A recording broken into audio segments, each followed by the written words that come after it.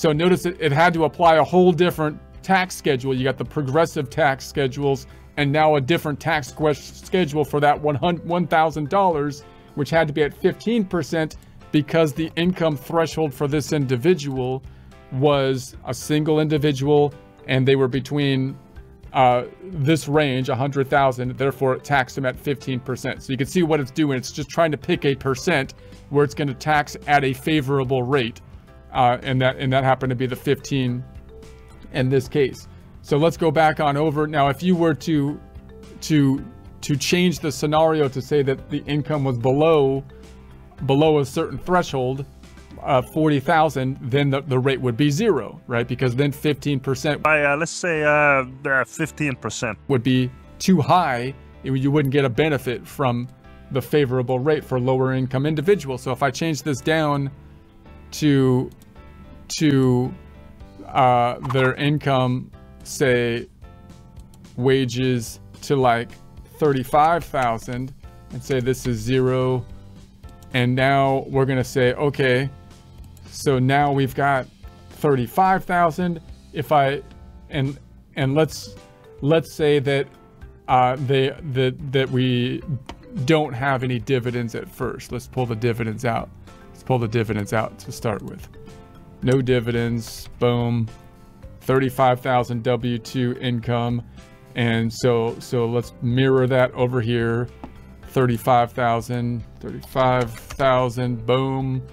And then standard deduction, and that gets us to the 2350 standard deduction, but I still have 36 because I still have the dividends in there. Let's take the dividends out, and so there we have 35. That gets us to the 2250, page 2, calculated at 2444. So now we're at the 2444, right? And then if I add the dividend income, so let's say, all right, let's add dividend income, boom, dividends, that's not dividends. What are you doing? Capital, total, let's just make it ordinary. So they're not qualified, so it should be taxed at the ordinary income rates. So now we added the dividends. So I'm gonna say, all right, let's do that on my worksheet over here. Dividends, Schedule B, 1,000, boom. And then that pulls over to the 1040, 36,000. We should be at the 2350. And so if I go to page, or the bottom of the page, 2350, tax is now at the 2,564. So let's say it was before 2444. Now it's at 20564. No, that's not right. That's quite high. It's at the 25464. Where did I get the 0 from?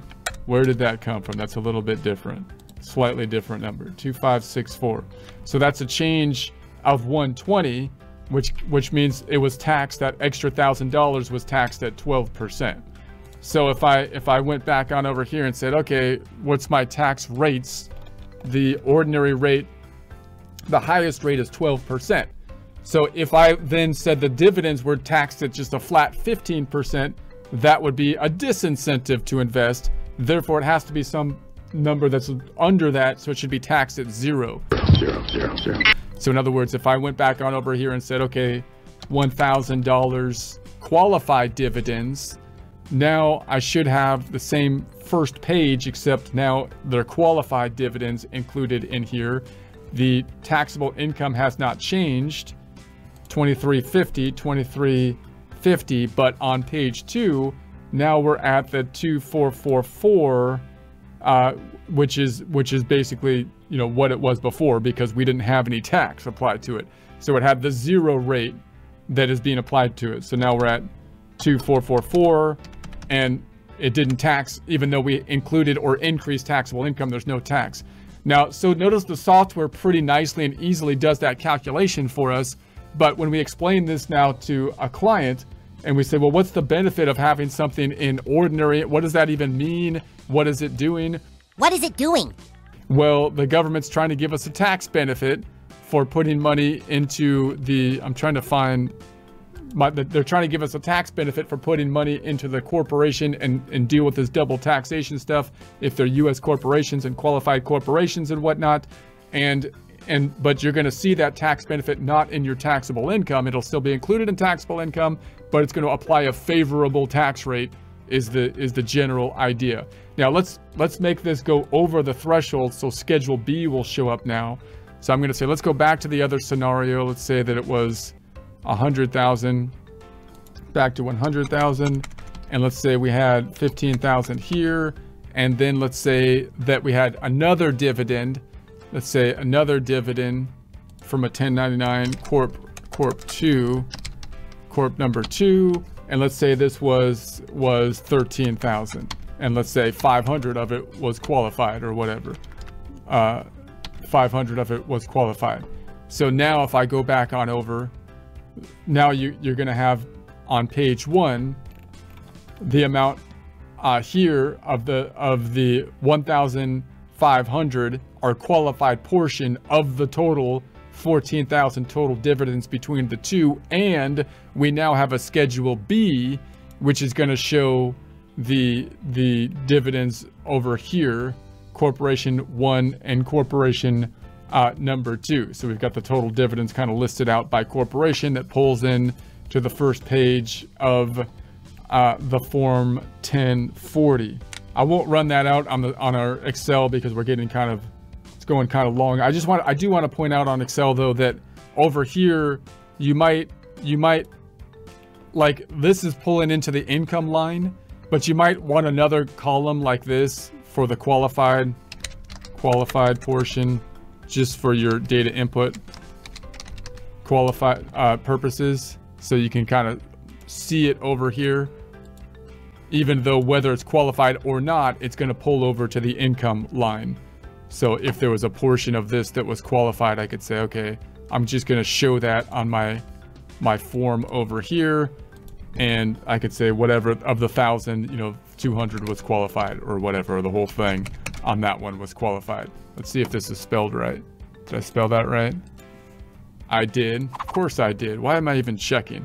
For crying out loud, did I spell it right? Who do you think I'm a spelling master?